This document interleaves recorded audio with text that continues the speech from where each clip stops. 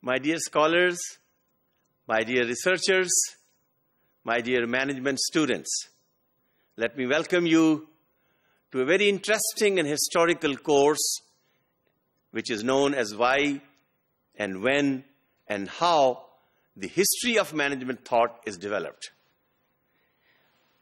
While welcoming you, let us begin with the name of the Lord, who is actually the source of all these thoughts and ideas which a human being brings, processes, and presents, and then comes up with new models, new theories, new frameworks, and new actions to be performed, maybe in the family, maybe in a city or state government, or maybe in an organization, public or private.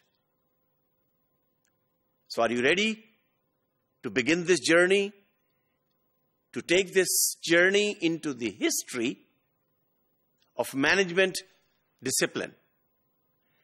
To me, being a professor of knowledge management,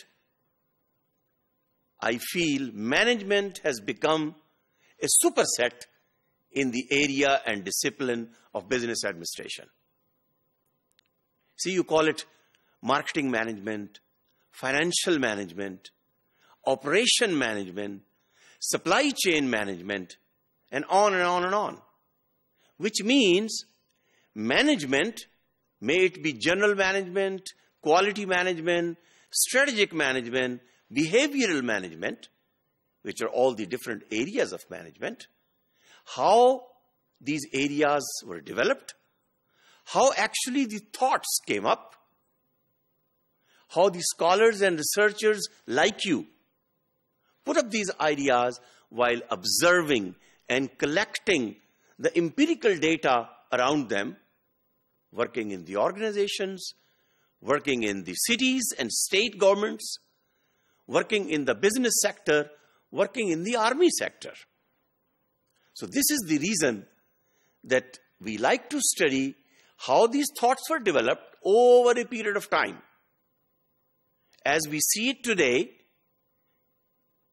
when, where, how, and why these thoughts were developed.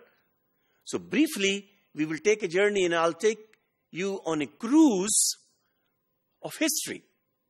So, in other words, we will be looking at stories of different people, which are actually ideas of different people, which are related to the discipline of management.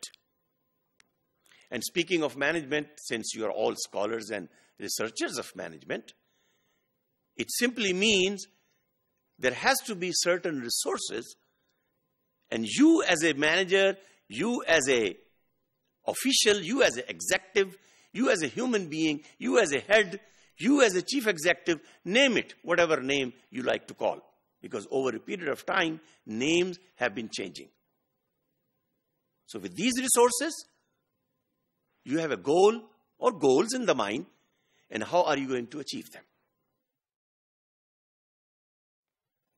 So as I said, history is not only stories. Of course there are stories. But these stories will share with you some new ideas, which is a source of new knowledge. And remember, idea is nothing more than a piece of information, a piece of knowledge. And when these ideas are collected together, presented in a certain context and culture, being presented in a given environment, will have its own relevance. I think you will be pleased to know and surprised at the same time, my dear management researchers and scholars, because you might be interested in research and scholastic contribution in the area of management. I like to call that the management thought was developed over a period of thousands of years. When you looked in the books of the organization theory, because certain concepts in a given environment and a context and culture, when presented together by a person like you, will be a theory. So in this case, we begin our history from Moses, Musa alayhi salam. 1500 years before Christ. He is the one, along with his father-in-law, as it goes in the books, Jethro. That was his name. He gave the idea of hierarchical organization. He presented the idea of span of control. Father-in-law of Moses gave him the idea, make one person head, lead, and ask 10 people to report to him. That's span of control. 1 to 10. And then those 10 will be 10% to each will be reported, and keep on going, developing a hierarchical organization structure. So see, hierarchical organization as we see it today, vertical structure, and span of control. How many people should be reporting to a person, to a manager, are as old as 1500 BC.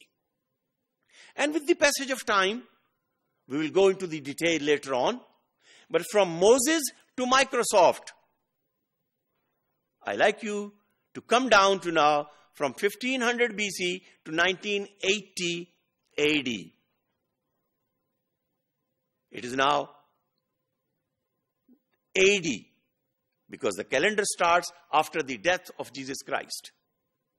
1980 is the time when the Microsoft was introduced.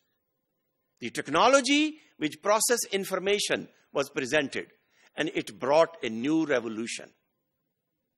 And I'm going from Microsoft to Mayun. Mayun is known to you, all of you. Remember Alibaba.com? He is the person whose name in Chinese is Mayun. He is known as Jack Ma. So from 1980 to 2020, 40 years. Compare this 40 years with the last about 4,000 years and see how much information related to management was collected and how these management ideas, when the information and communication technology is now brought up in the organization, is changing the management models, the business models, the economic models, the city and society and state models. This means, remember, pyramids were built in the time of Moses. Pharaohs were there. Structures were built. Those were projects. People were used. Resources were used. Pyramids were made, right? That was the time of Moses. And then, Chinese walls. These were the goals.